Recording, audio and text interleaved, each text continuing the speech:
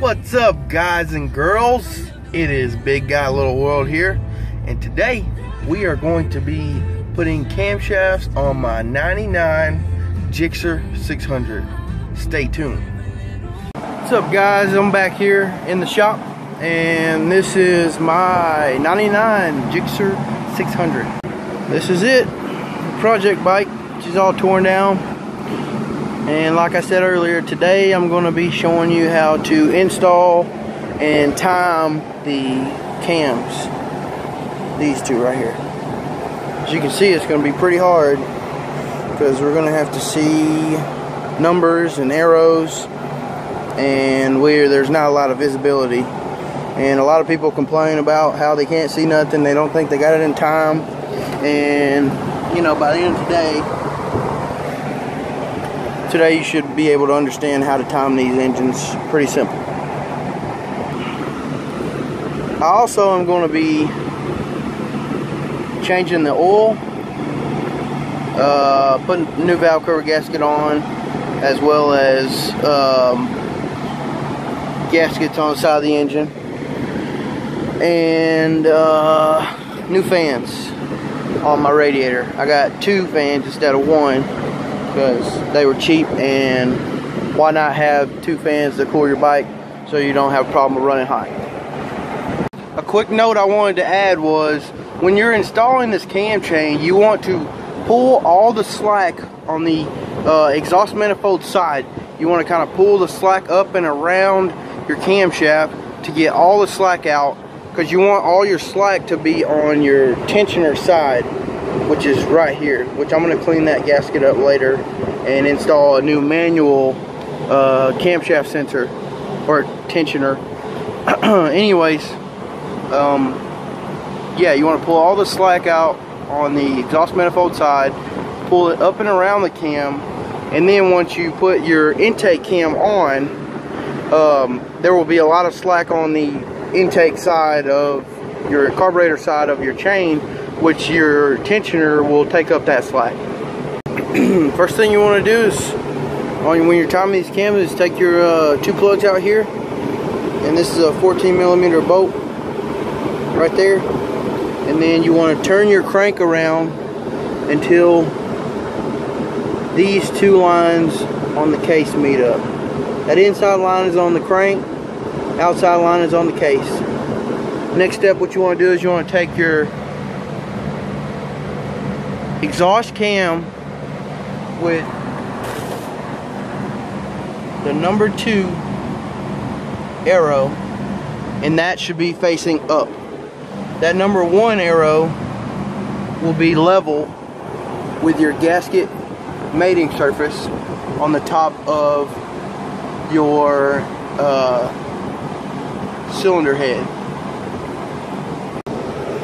As you can see, I got the cam in.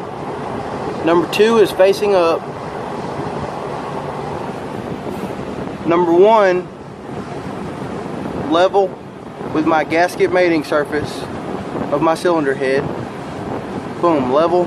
Now we'll install the intake cam with the number 3 arrow facing up. In the manual, it states that the exhaust number 2 arrow should be facing up. Start counting 15 pins from that arrow back to the exhaust cam where the number 3 arrow is facing up, and then that 15th pin from that I have marked there, as you see, there's the first pin, and then this is the 15th pin. There's your number 3 on your intake cam, and it says at this point, after you have these timed with the crank aligned with that dash, you can now install your camshaft holders. And the specs on these holders is, I think it's 7 foot-pounds. Okay guys, after you got your bolts torqued to 7 foot-pounds, roll your engine over 2 to 3 times, and then check your marks again. That's what I did. And then after that, after you know your mark's good, it's not from my observation, it does not line exactly up with the top of the where the valve cover gasket mounts. It's really close, but it's not exact. And you'll kind of find that once you tighten up your, if you have a manual cam chain tensioner, once you get it tightened up, hand tight, you'll see that your number 3 will be, say this is the top of the valve cover, your number 3 will be just slightly above. And then after you do that, roll your engine around 2 or 3 times, make sure you don't have any valve contact. You shouldn't. If you have any type of resistance at all, I would stop, but mine rolled over freely, and that means that you have everything done correctly. Now you put your valve cover on, new valve cover gasket, valve cover right there, and then your carbs, intake, start it up. Well guys, this concludes the video on how to properly time your 99 Gixxer 600. It's also for the second gen engines. I mean, they're all the same except for the 750s. 750s have a different cam on it, different cam gear also. So in order to do that, you'd have to go get a manual for it. I'm just familiar with this engine. So if it helped, hit the like button. If it didn't, I guess hit the dislike button, whatever.